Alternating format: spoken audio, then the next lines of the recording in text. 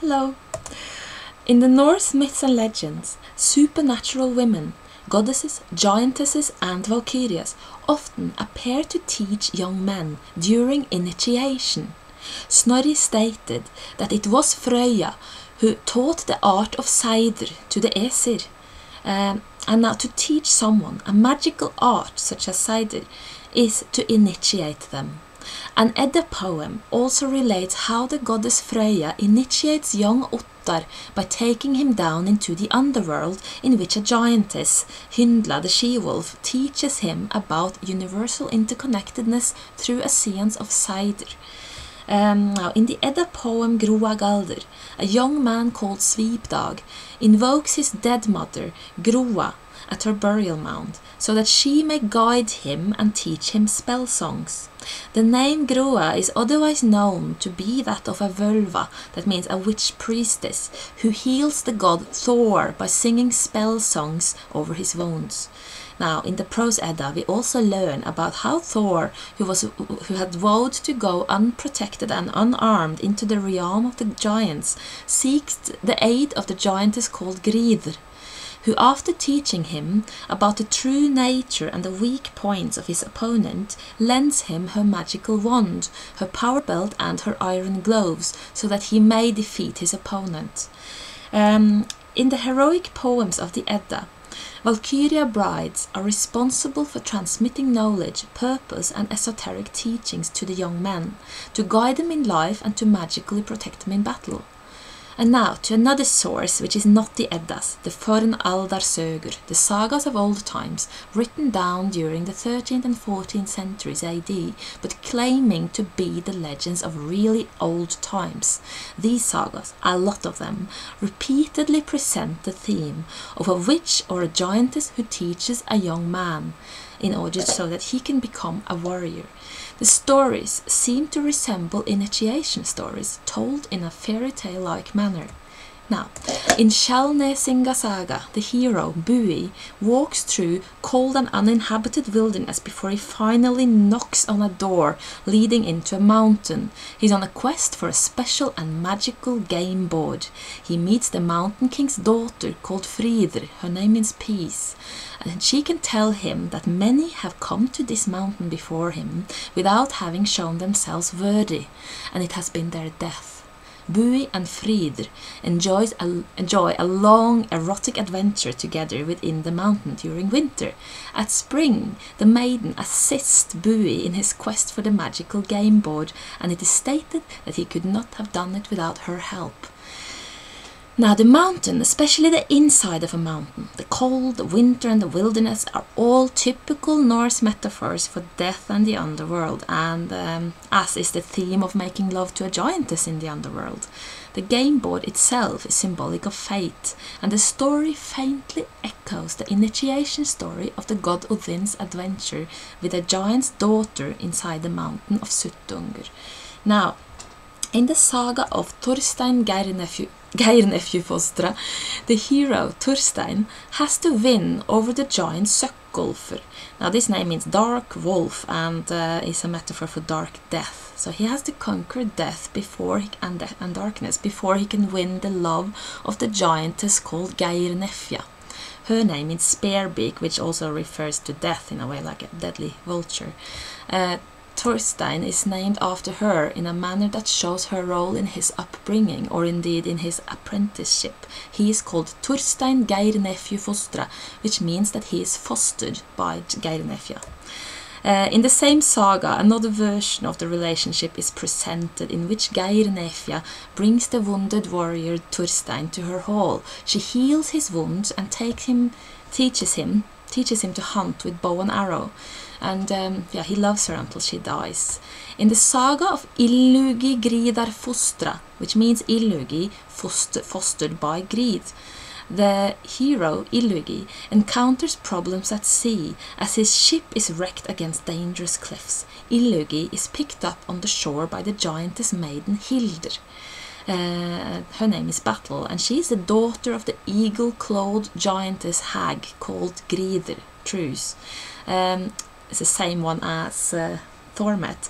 Now Hild, the daughter, treats Illugi harshly and violently, but Illugi displays no fear. His courage causes a spell to be lifted from the two women, and they are transformed into beautiful and helpful ladies. They reveal to him that the unfriendly introduction at first was a test that few could pass. Illugi is called Gridar Fostra after his apprenticeship to the mother giantess within the cave. Now, the theme of hostile giantess turned good and helpful is present in several other sagas. In the saga of Illugi Tugldarbani, the Bane of Tugld, a hostile giantess called Tugld, which means chewing one, which means death, sends mist and storm in order to wreck Illugi's ship. Illugi has to fight the giantess called Hrimgerdr, and her name means frosty enclosure and refers to death by freezing water. And as he wins the battle, it turns out that this was a test too, and by displaying his fearlessness and by conquering frosty death, he also wins the eternal allegiance, guidance and protection of the giantess that he has conquered. Now in the same saga, Illugi also frees a princess from captivity among the giants. Now another saga relates how the hero Gunnar wins over the giantess called Fala. That means to bid for your life in a battle, and thus wins her allegiance, her help and protection in further battles against trolls. And the hero certainly conquers the giantess Mana, and she swears her eternal allegiance and help. She gives clothes to the hero, magical clothes that may not be penetrated by weapons, and she gives him a sword that cuts through steel and stone. So the theme of the healing and protecting giantess is also prominent. In the saga of Halfdan Brønu Fostra, which means Halfdan fostered by Brona, the hero Halfdan encounters the giantess Brona in a giant's cave, a metaphor for death and the underworld. Brona remains a helpful and guiding power in the life of Halfdan. She offers magical gifts, herbs, a protective and warning ring, and a ship. She chooses his bride, she saves him from fire, she saves his sister from being raped and turns up in his dreams in order to remind him of an old oath that he has to stick to. Now in the saga, Halfdan too frees a princess who is the captive of the giants, another repetitive theme. Now in the saga of Thorstein Viking Sonar Skellinefjas, well, this saga relates how the hero Thorstein almost drowns, but is saved by a giantess, and her name is Skellinefja. Her name means shouting beak or shouting nose, which may refer to the high-pitched nasal sound used for performing spell songs known as galder. The fact that Thorstein is called Skellinefjas refers to her having ownership over him. Now in the saga, she heals his wounds and Thorstein has to accept marriage to her. Now when he does that, she is still in the shape of a horrible ogress, but the moment he accepts marriage, the giantess is transformed back into the beautiful princess she really is. The same theme, ogress turned princess, appears in Grimr Lodinkinna's saga, where the hero, Grimr, lies on the battlefield close to death after having conquered 12 men, when he is saved by the giantess called Geiridr. Her name means spear ride, which is of course another metaphor for death, and she heals his wounds. Thorstein has to promise marriage with Geirid, who immediately turns into the beautiful princess with whom he was originally engaged. In the saga of Arrow Odd, Örvar Odd, the hero Odd traverses a rocky mountain landscape before he arrives at a violent river fall. He finds no way to cross over to the other side. The wilderness is a known metaphor for the underworld, and close to Hel there is a resounding and terrible river that forms the border between the living and the dead. Now suddenly, a huge eagle, another known metaphor for death, lifts him up and flies up into the mountains with him, placing him in her nest. And Odd has to conquer the hungry eagle chicks, and through cunning he manages to kill the eagle. That is, conquer death. He calls on the aid of a giant who can take him across the river of death, where he's taken to the giant's daughter, Hildigunn, battle warrior, that means.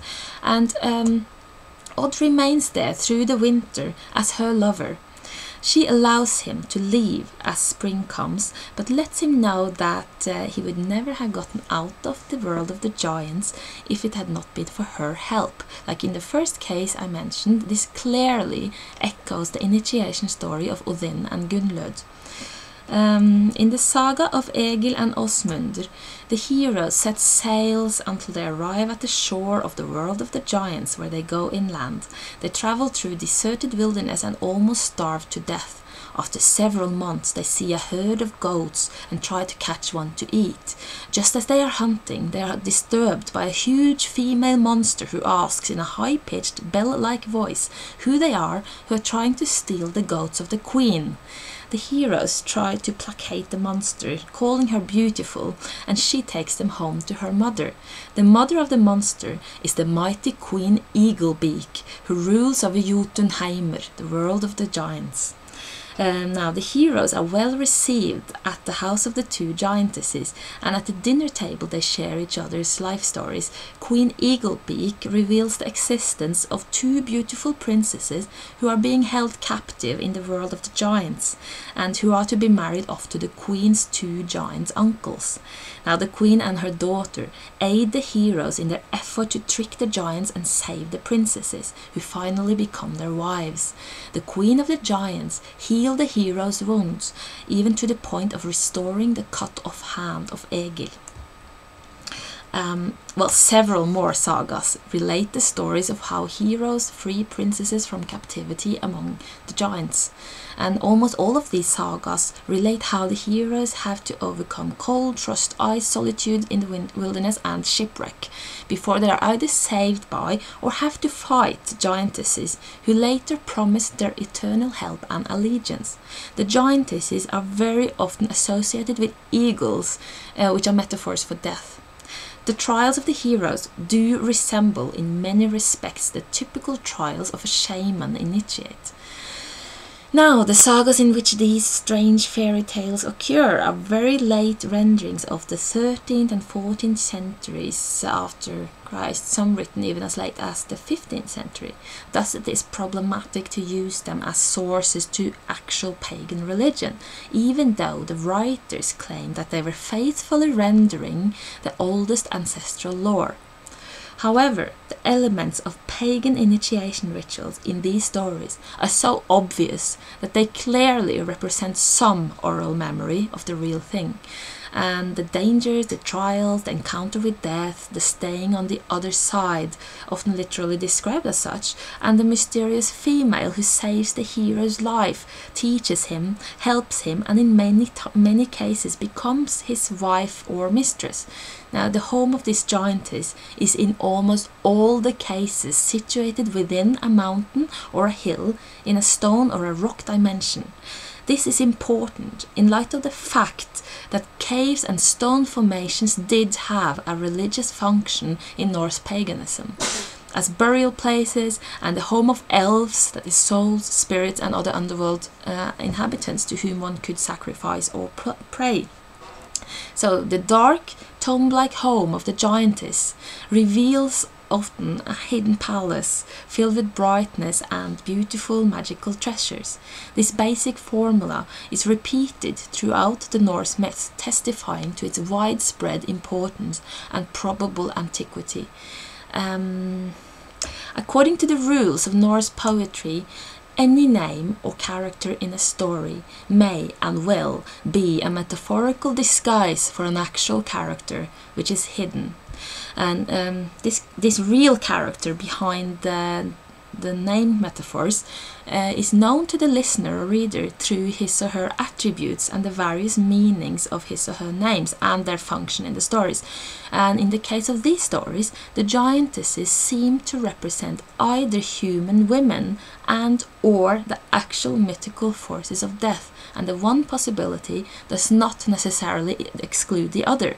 A real human priestess or witch could very well be representing a mythological character in a ritual setting.